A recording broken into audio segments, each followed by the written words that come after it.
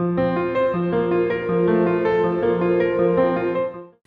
everyone, I'm Dr. Sunita Bijarnia and I'm working as a clinical and metabolic geneticist at Sir Gangaram Hospital, New Delhi.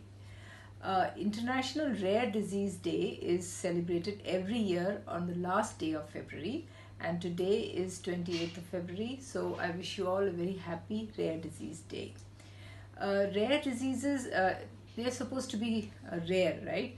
But if you put together all these rare diseases, they comprise of at least 6 to 8% of the entire population. So they are not all that rare. So there are about more than 7,000 such rare diseases. So we should, be looking after them.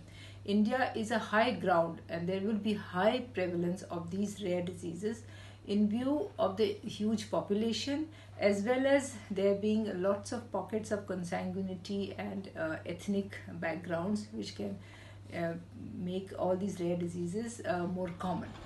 So individuals living with a rare disease deserve equal rights, equal care and attention as it is for any other condition. So let's put together, let's join hands and care for all the rare diseases. I'd like to thank MedGenome for the opportunity for providing me this platform to help create awareness about rare diseases. Thank you.